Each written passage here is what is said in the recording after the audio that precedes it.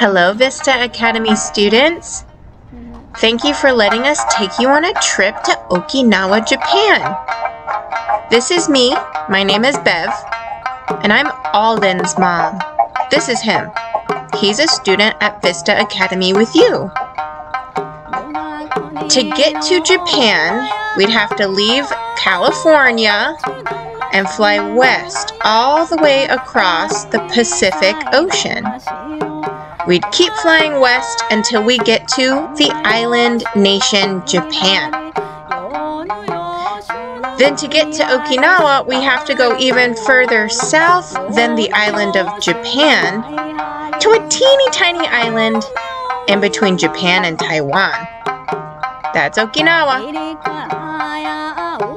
In Okinawa, they speak both Japanese and their traditional language of Okinawan.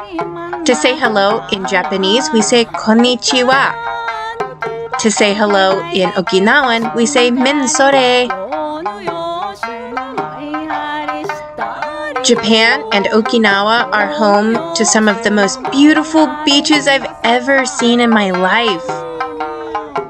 All of the rocks and cliff sides that you see are made by volcanoes. When hot rock called magma comes out of a volcano, it's called lava. And when the lava cools off, it makes these rocks. Can you spot the starfish? There it is. There are also many castles on Okinawa. Some castles are traditional, made of rock, stones, grass, hills, and trees.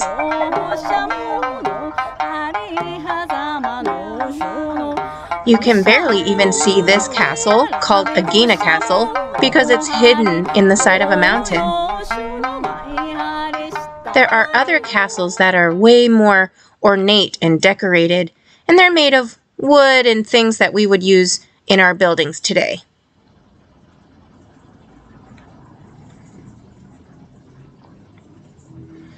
This is an apartment building in Okinawa.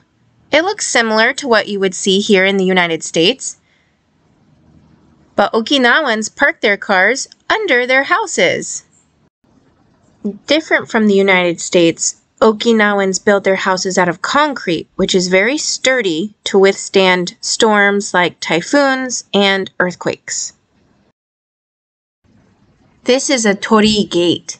Can you say torii gate? In Japan and Okinawa, they believe torii gates protect them from bad energy because bad energy cannot pass through them. Another way Okinawans believe they are protected from bad energy is with shisa. Do you notice one shisa has its mouth closed to keep goodness inside, and the other shisa has its mouth open to scare away all the bad energy? Shisa are on every house and gate and driveway and business and bridge. Does this shisa have its mouth open or closed? Whoa, look at this shisa. That's going to scare away some bad energy. Look at this shisa. It's a guardian of the bridge. Now let's see a traditional Okinawan dance. The stringed instrument you're hearing is a sanshin. It looks like a guitar with just 2 or 3 strings. And the drums you see are asa drums. And look, there's a little boy about your age waving a flag. You have to have very strong arms and a strong body to hold that flag up high. The Japanese and Okinawans eat a lot of rice and vegetables and seafood. They even eat seaweed. Often you'll see them cut vegetables into cute shapes. What shape is this? This is my favorite dish. The noodles are called soba. And there's fried chicken. Do you like fried chicken? This dish is called taco rice. It's like eating a taco, but on rice.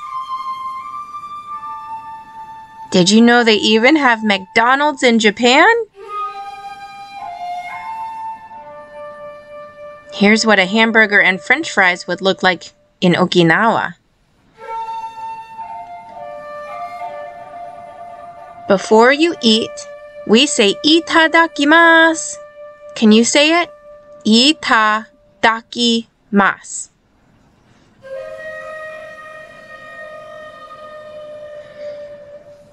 The Japanese have several festivals that celebrate flowers.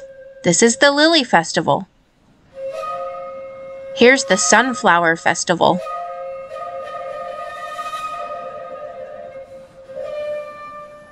And finally, the Azalea Festival. But there are so many more flower festivals there. Do you know what plant this is? Did you guess a pineapple? During the month of May, there's a holiday known as Children's Day. At Children's Day, you fly koinobori. Koinobori are flags shaped like koi fish, or carp in English. The koi, or carp, is a big, energetic fish, and so it's a symbol for how much energy it takes to raise a family. Are you an energetic kid, like a koi or a carp? Thank you for coming on this trip with us today.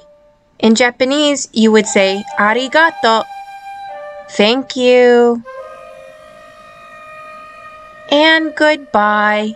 In Japanese, you would say, sayonara. Bye-bye.